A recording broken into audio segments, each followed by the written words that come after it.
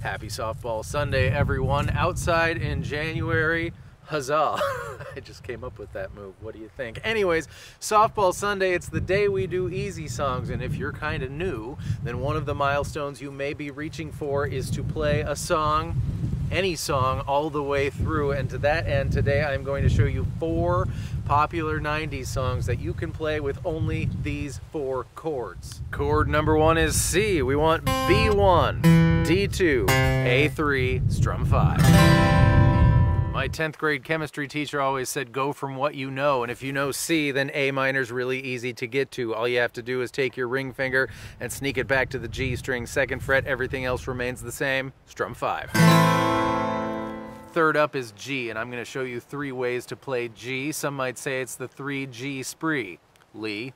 Someone out there is named Lee. Middle finger on E3, pointer finger on A2, and for this first way, we're going to call it 3-finger G, E3, little E3.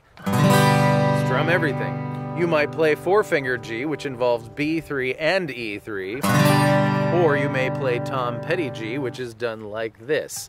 E3 with your ring finger, A2 with your middle finger, and your pinky finger gets little E3. There's some advantages to this. We will talk about it when we get there. G, Lee. And lastly, it's F. I'm going to give you 3 options for F as well, because you might not want to play big, huge F, which is starting on the E string. 1, 3, 3, 2. You might want to play baby F, as I call it. It's going to be 1, 1 on EB, and then G2, D3. You're only going to strum 4 if you play F this way. But if that little bar is even a little too much for you right now, that's okay. We're going to leave the E string open. This is called F major 7, and in the key of all these songs that we're going to be in, which is C, this chord is interchangeable with regular F, and it's really nice. So play it like that way if you want. Tom Petty accomplished more with these 3 frets than anyone in the history of the universe, and no 4-chord song set list is complete without mention of Learning to Fly, of course, which is going to be F to C, that's a nice change, A minor, also a nice change, and G.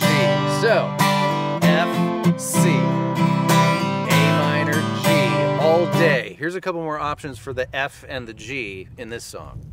Check this out. Grab B1, G2 just like normal, use your pinky finger for D3, and then we can add that A string 3rd fret as well. I lied to you, this is yet a 4th way to play F, and switching to C is quite a breeze here. All you have to do is get rid of your pinky finger and move your middle finger up. So now it is... Now, I call it Tom Petty G because I first learned about this kind of G in a Tom Petty song. Other people play it as well, but like we said, pinky finger there, ring finger there, and middle finger there. The benefit here, and this is bonus, you can now play a G suspended 4, which means put your pointer finger on the B string 1st fret, and now we have all this.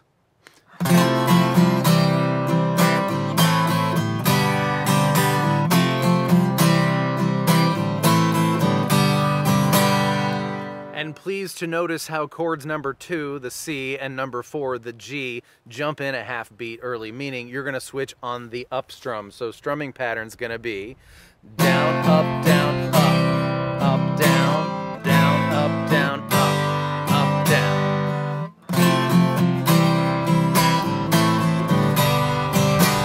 Learning to Fly, 1 down. Same exact 4 chords in a different order is Save Tonight by Eagle Eye Cherry, and our strumming pattern is going to be down, down, down, down, A minor, F, C, G,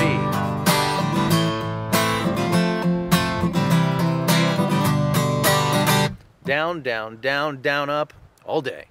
Blink 182, All the Small Things is of course a power chord song, but those power chords imply regular open major and minor chords, and we can play those. It's like the campfire version. Grab a C chord for 4 beats. 1, 2, 3, 4. Then we're going to amend this C chord a little bit. Pinky finger goes on to D3. Don't lift up your middle finger because it's not going to stay for very long. Just 2 beats. 1, 2. Back to regular C for 2 beats. 1, 2. And then 4.5 beats of G. Count it like this. 1, 2, 3, 4, 1. And make that second 1 very short. Then you say 2, 3 without playing. And then you play F, F, F.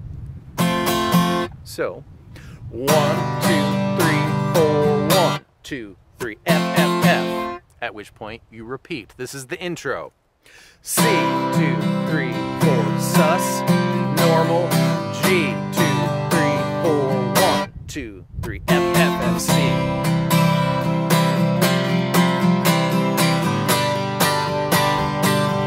2, 3, F, F, F. Then we go into the verse, which is C. All the G, small things, F, G. C, G, F, G, over and over again. At Say It Ain't So, I Will Not Go, you just play C.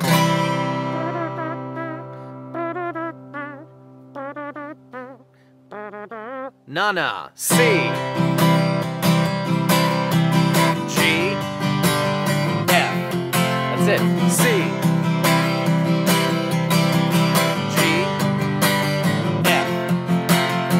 For this one, I kind of want to keep it busy, so I'm just kind of going down, up, down, up, down, up, down, up, down, up, except for when you say 2, 3 and don't play. And the last thing you got to know about all the small things is the bridge, which is the part where it's like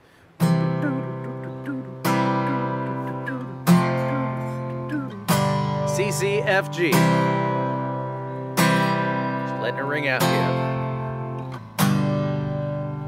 All the small things. 3 down. And what video of mine would be complete without mention of beloved Pearl Jam? Of course, I'm talking about Wish List off of Yield, that's my favorite album of all time, C. And what we're going to do is, by the way, when we put our pinky finger down, that's called C suspended 4. On the other hand, if we take our middle finger off, that's called C suspended 2. So what we're going to do is we're going to strum twice on regular C and really just focus on the low strings, the A, D, and maybe G strings here. Strum twice, then take your middle finger off, C sus 2, back on, back off, back on, back off, back on, back off. So we'll call at one set of on, off, one unit, one thing. So we got 1, 2, 3, 4, then 8 strums on C suspended 4, 1, 2, 3, 4, 5, 6, 7, 8, and then 1, 2 units. 1, 2,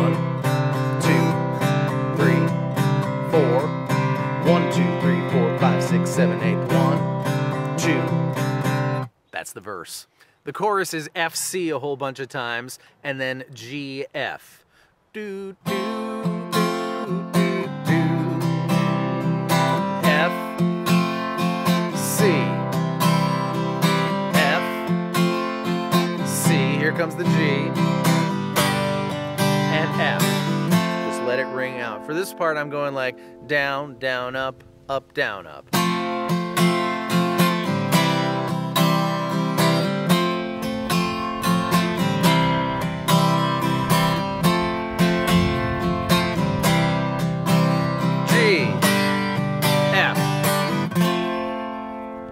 And did you notice the strumming secret of the universe? You can't switch chords in no time at all, so you get to employ what I call a junk strum, meaning if I'm on F and I go down, down, up, down, my last up is just kind of, it's just that. That's a part of music, and when you get it flowing, nobody notices, and it sounds right. So here we go, normal speed.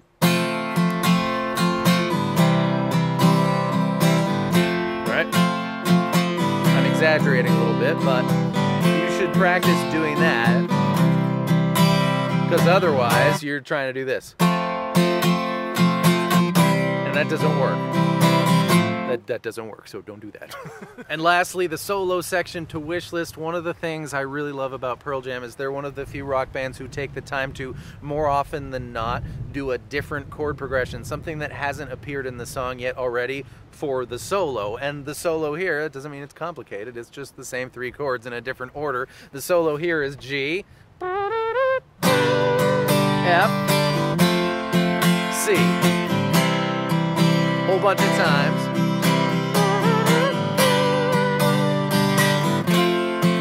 And the last time, let's do the whole thing. Here we go.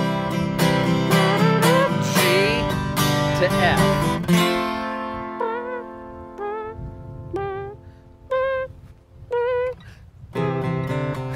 Back to the verse. So there you have it, 4 90s songs using only C, A minor, F, and G. It's getting really cold, so thank you so much for being here. I hope that was fun and helpful, and I'll see you next time with more stuff. Goodbye. Listen, as guitar players, we are always searching for that special tone that we hold in our mind's earballs. And I'm very excited to share with you the Guitar Pedals 101 course from Wampler Pedals. And it's probably not what you think. Rather than being about multitudinous arrays of pedals, it walks you through the various points in the signal chain from guitar to pickups to amp to cabinets that influence how pedals respond. And Brian Wampler illustrates his points and makes lots and lots of different tones with only 2 pedals. I took this course, I found it highly informative, so if you are on a lifelong mission for your tone, I encourage you to do the same, and it's only 20 bucks, so the first time you don't spend $200 on a pedal you don't even need and find the answer in some stuff you already have, or maybe get, sent off in a different, more helpful direction, you'll be totally glad you did. And the best part is you do not have to be an expert in these matters to gain from this Guitar Pedal 101 course from Wampler. It's for noobs, but there's also stuff for more experienced folks in there too. I owned 0 pedals 5 years ago, true story, and now Miss Poopadoop and I are obsessed. I wish I'd have found this course 4 3/4 years ago. It would have saved me a lot of brain power and energy. So check out the link in the description.